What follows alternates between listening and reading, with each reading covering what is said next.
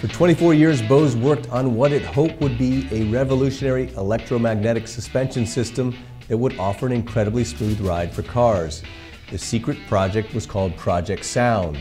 You should be able to build a car that basically flies along the ground, stays level all the time. So when you get to a bumpy road, it should stay level, and when you turn and brake, it should stay level. When we started the project, we actually started with a luxury sedan. So we bought two, we put one to the side, and we modified the other. This is the unmodified vehicle. That's what we're starting with. And it's going to come down at a good rate of speed, and then it's going to make a hard turn, lane change, and then we're going to do a very hard braking maneuver. Then it'll come over these bumps, and then it'll slalom back. So now the white car, same make, same model, same everything, except completely modified suspension system.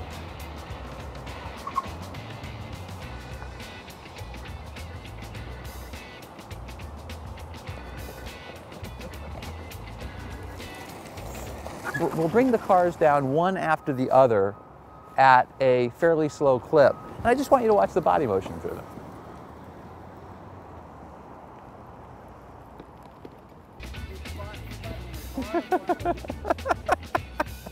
To finish the demo, Bose gives us a look at a springy feature it had no intention of putting into a passenger vehicle, but is a fun way to show off how high-tech and powerful the suspension system is. Is there a visual sensor then that can sense the depth?